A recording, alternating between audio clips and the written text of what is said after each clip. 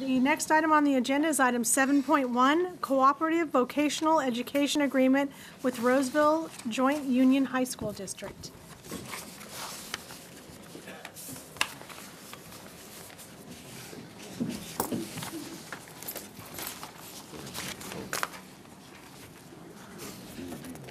Good evening.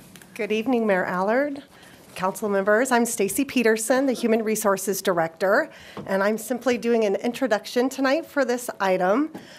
We are excited to be bringing forward this vocational educational agreement for council to consider because we're working right now on preparing the next generation of public sector employees. So this is a great way for us to start to educate the youth about future career opportunities with the city.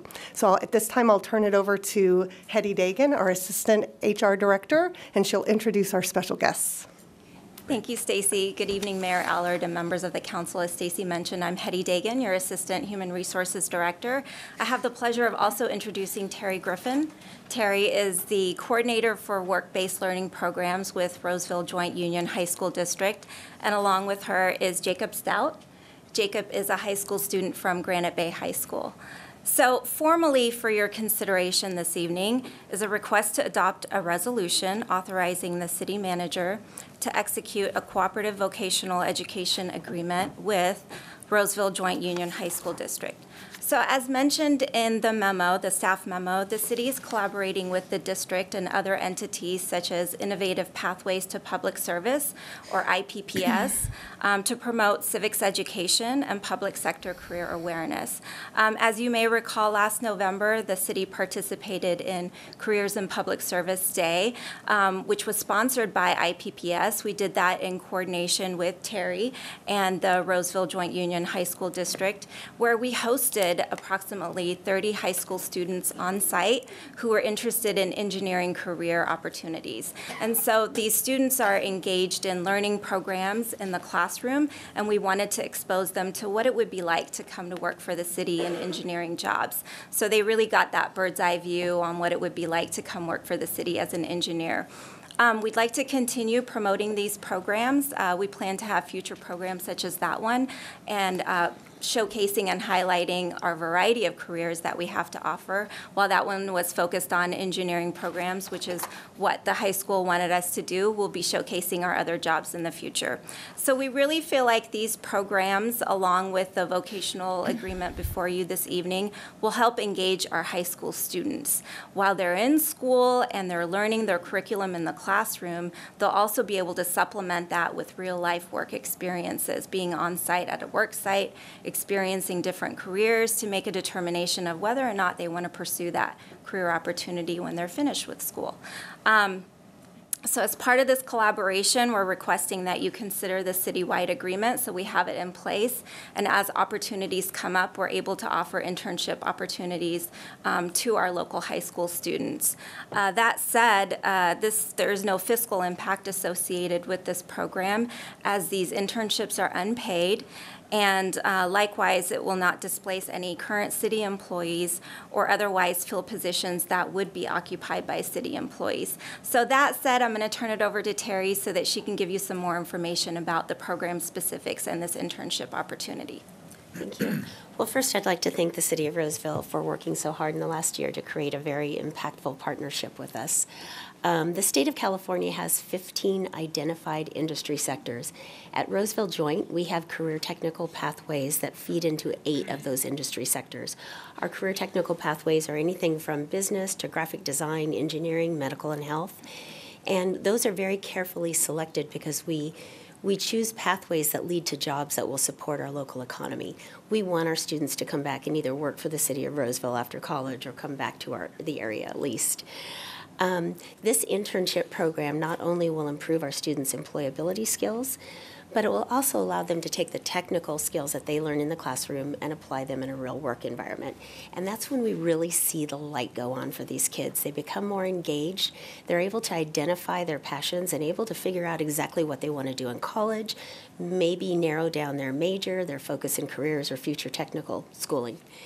So at the same time that they'll be in this internship program, they'll actually attend class once a week where they're learning what we call 21st century employability skills. So they will have lessons on adaptability, project management, team building. So I'd like to turn this over to Jacob, who attended the Career Day event that we had for engineering. Hi, I'm Jacob Stout, and I go to Granite Bay High School, and I attended the Career Day for Roseville, City of Roseville, and I found it incredibly interesting just to see like the real-world applications of just engineering and what we learned in the classroom, especially just like, for example, the water treatment plant, seeing how it like all the process and all the work that gets put into it, and then just like how then I use that, and just getting greater, not only like for like just greater being grateful for just like what I have in the water, but also just like in general, just seeing how these people work so hard, and just also seeing the jobs that they do and the engineering applications for it, and also like just even the environmental engineering when they talked about the watershed. I found that incredibly interesting just to see how they're taking the natural resources of California and then using that to better the city of Roseville and just create also jobs for people who are interested in that. And some of the benefits I find of an engineering internship, I'm currently have one right now, is just it takes like they said, it takes what we learn in the classroom with the maths and sciences, where that's like really structured and it's like they tell you what you need to learn and know. In the engineering field that I'm learning from an internship is it gets personalized for each job. So I didn't really realize that before an internship, and I think that's something really important that kids could like know, is it's not just like taking the information and just regurgitating it that you can do it, but it's really taking it and then customizing it for the job that you're in. And so it's just really interesting too to see just not only learning the new programs, but then also like for the internship I have now, just seeing how to better fit their jobs and what they're doing. They change the program, and then just being taught that, I think it's really interesting just to see how the industry works. Thank you. So that concludes our presentation. We're available to take any questions that you may have for us. Okay, council, questions on the presentation? How many students?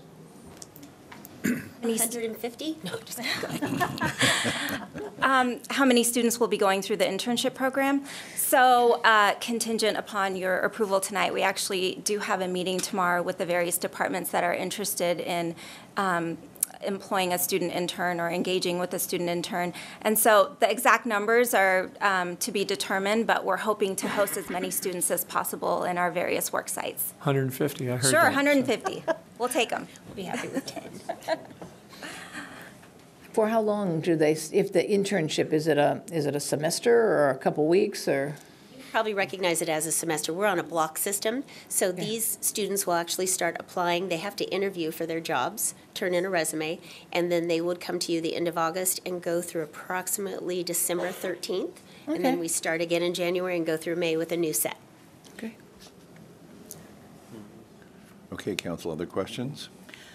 I'd just like to say it's nice to meet you. You and I have spoke on the phone Yes, thank you. because Terry called me, and I own a business, and Terry asked if I would consider taking a student in, and I interviewed a really intelligent young man, and I told him about what we do, and then I also told him, I happened to tell him about the city, about serving on the council, and he was like, his eyes got huge, and he was like, well, I really like to be an engineer.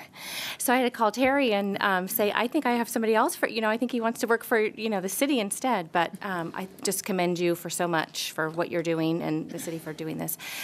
We have so many students here tonight, so how would students learn about what you're offering, and where would they go for more information? I don't know if you're all from Roseville or not, but if you are, you have to be in a career technical education pathway. So each of your schools has more than at least 3 to 4 career technical education pathways. Some of them have as many as 5. So anything from engineering to business, just go check with your counselor and see what you can enroll in. You have to complete 2 years in order of the pathway in order to go ahead and be a part of this internship program. Well, Jacob, I'm excited that you actually got to see what it's like in real life. And I get the idea of, I used to turn on the faucet and, oh, we got water coming out. Until I toured the water treatment plant, I had no idea what's behind the scenes on that. So it's great that you get to apply that. I do hope you end up working for the city of Roseville. It's a great place to work. And I think it's a wonderful program. Congratulations. Thank you. Okay, so any other council comment or questions?